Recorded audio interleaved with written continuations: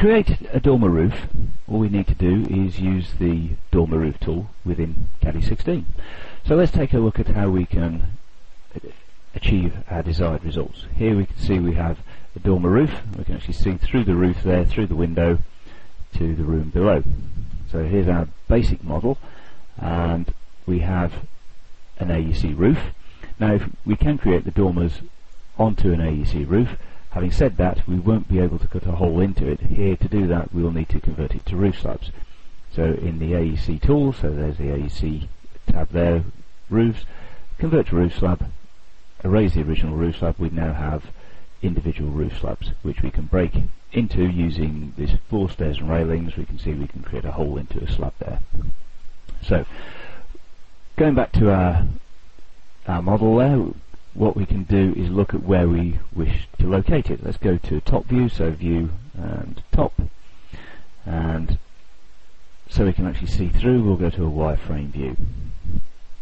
Now if we wish to locate the dormer with the front face actually, or the window actually on the wall, then we could snap to a point here.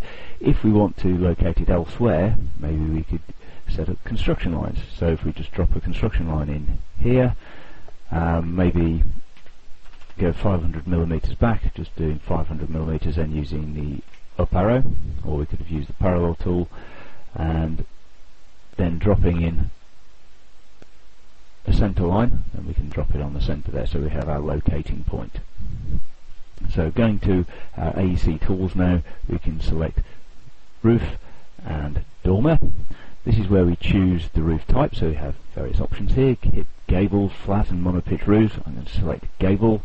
The roof pitch, the fascia depth, the overhang, so it's all fairly self-explanatory. The head height is the head height of the window as relating to our locating point, which is the UCS of the world here in this particular instance.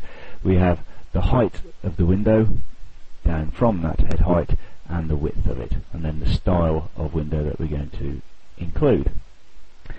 So let's have a look at what we can do, placing our dormer, and there we see we've just got the thickness of the dormer itself in terms of the walls. Okay, to that we pick our locating point, so it's indicate the position for the front face of the dormer, so we'll pick our point there. And it says indicate the roof, and you'll see that it's actually drawn out the roof for us, and as we move into a 3D view, we can actually see that it's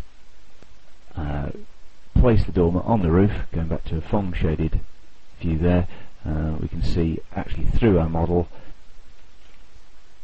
to the room inside. All the objects are individual objects which you can tailor, you can amend. So if you want to change the height, for instance, then you can do that. So if we change that to 900, you'll see that the model will update.